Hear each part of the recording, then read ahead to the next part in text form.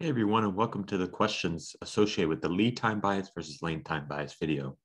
As usual, I recommend you pause the video, attempt the question on your own, and then come back and watch the remainder of the video to see whether you did it correctly.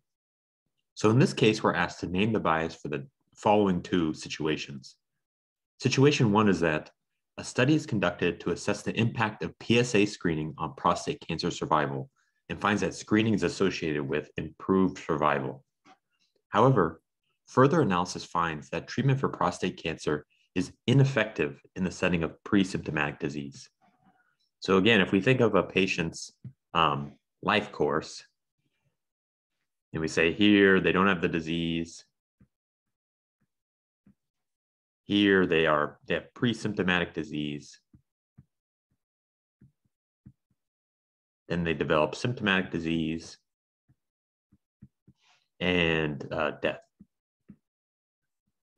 So in this situation, we see that treatment is ineffective in the setting of pre-symptomatic disease, meaning that even if we detect somebody with pre-symptomatic disease, which can be done with a screening test, we're not going to be able to actually change this progression from pre-symptomatic disease to symptomatic disease.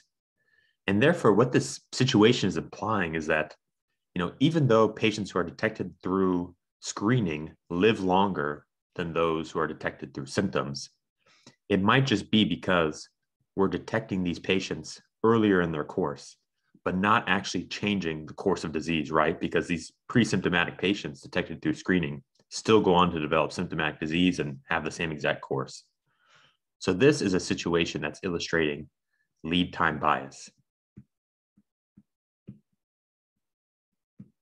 And it's called lead time bias because this time is lead time. It's this artificial amount of time that we're getting before symptom onset that is contributing to this apparent improved survival among those detected with screening tests compared to detected through symptoms.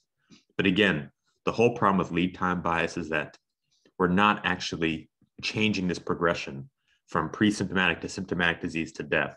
So we're not actually changing the course of disease. The second situation is saying a study is conducted to assess the impact of mammography on breast cancer survival and finds that screening is associated with improved survival. However, further analysis finds that cases detected through screening are more likely to have genetic mutations associated with slower progression of disease. So in this case, what it's basically saying is that patients whose cases are detected through screening are more likely to have slowly progressive disease. And we remember that when we're doing screening tests, if we have three patients, patient 1, 2, and 3, and these are their kind of time courses for the disease, that when we're doing a screening test, we're taking a cross-sectional slice through time. And that because we're taking these cross-sectional slices through time, we're more likely to pick up indolent forms of disease or more slowly progressive forms of disease. And that is the lane time bias that we spoke about in the lecture. And that would be something I'd be concerned about in this case, because we find that cases detected through screening are more likely to have a slower progression of disease.